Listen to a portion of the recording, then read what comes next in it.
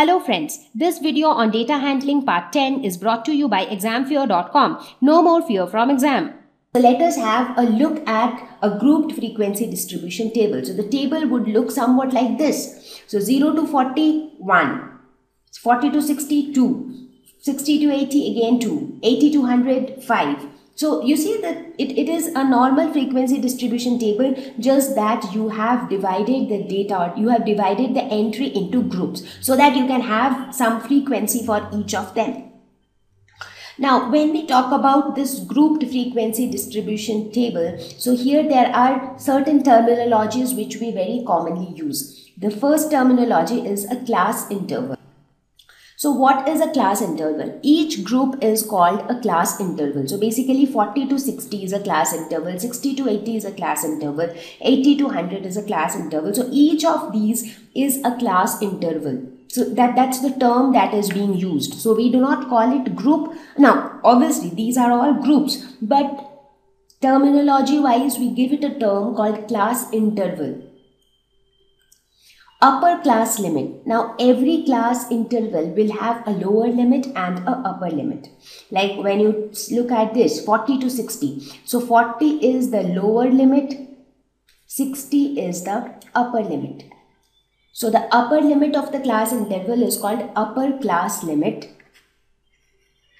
And similarly, the lower limit of the class interval like 40 is called the lower class limit. Now, when you look at this 60, so 60 is a upper class limit for this interval, but 60 is a lower class limit for this interval.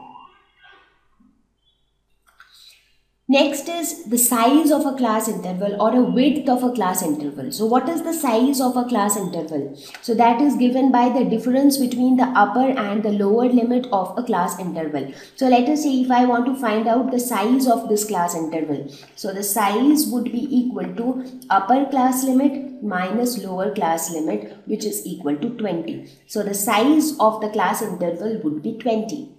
Now the size could be anything, so it depends on what is the value of the lower limit and the upper limit. So these are few things which are related to the grouped frequency distribution table.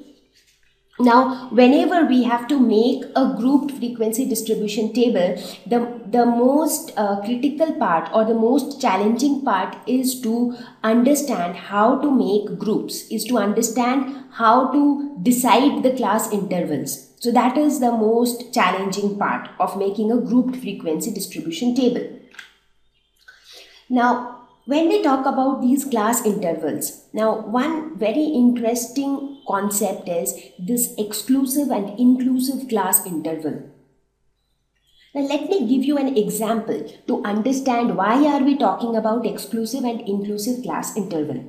Now let us say that we have a set of data of the score of students. Now somebody scored 40, somebody scored 42, some scored 92, some scored 63, some scored 75 and so on.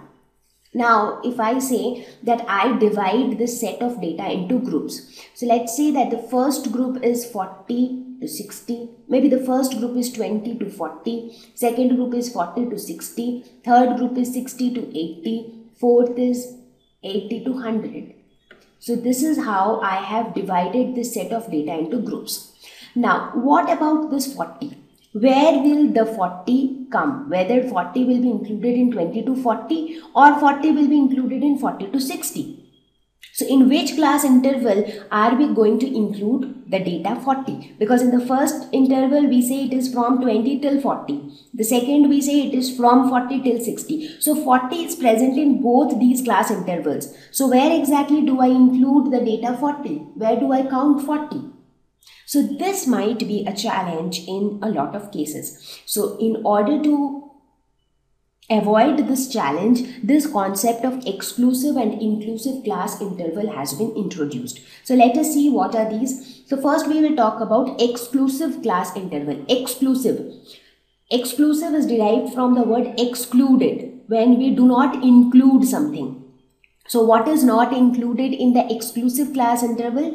Here lower class limit is included, but upper class limit is excluded. So that means when you say exclusive class interval, that means if we are saying 20 to 40, that actually means that 40 is not included in that class interval because it is an exclusive class interval.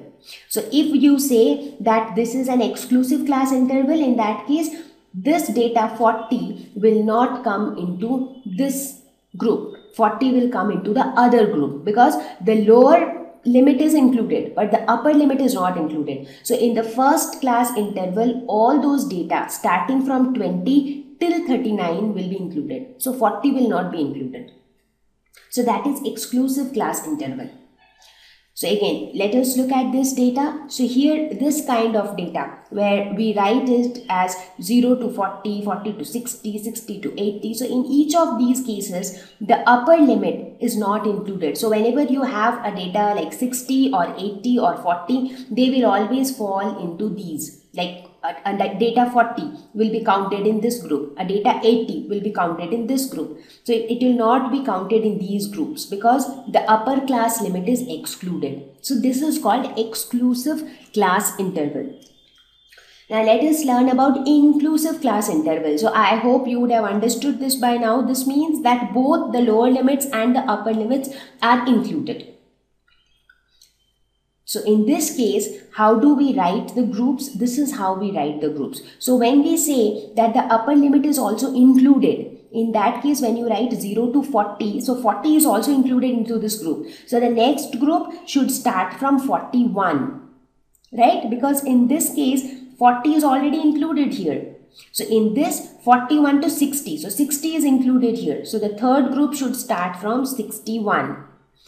Again 80 is included here, so the fourth group should start from 81 and so on. So now this is how you distinguish between exclusive and inclusive class intervals. So exclusive class intervals, wherever you have the upper limit of the first group as the lower limit of the second group. So whenever you observe this trend that the upper limit of first group is lower limit of second group, again upper limit of second group is lower limit of third group, upper limit of third group is lower limit of fourth group. So whenever you observe this pattern, that means it is an exclusive class interval where the upper class limit is excluded in each group. But where you observe something like this, where everything is unique, so every lower limit and upper limit, they are unique, they are not similar to any other group, so that would mean that it is an inclusive class interval. Now this, you might think that this is something which I am teaching you which is out of your syllabus, but this is a very important concept because this question might come to your mind that how do I arrange, how do I know that 40 is a part of the first group or it is a part of the second group. So that is why it is very important to understand this concept of exclusive and inclusive class interval. Now here in this lesson, where as we move forward, we will mostly deal with exclusive class intervals. So that's the most common one which we will deal with.